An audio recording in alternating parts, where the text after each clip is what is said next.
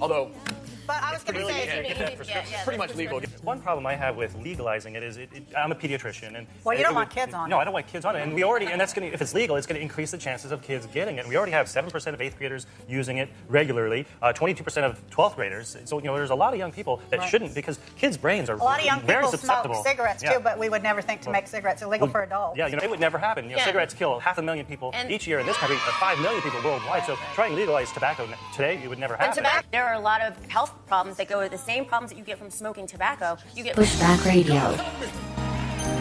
You've been listening to the official Pushback Show.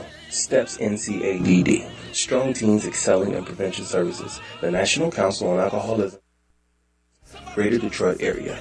STEPS Radio is sponsored by the Detroit Wayne Mental Health Authority. Facebook.com/STEPS Radio. To join us in this community effort to keep kids safe from drugs, violence, and other high-risk behaviors, consider donating online today. NCADD-Detroit.org. That's NCADD-Detroit.org. Your tax-deductible gifts are greatly appreciated. Thanks in advance, and be blessed. Pushback Radio.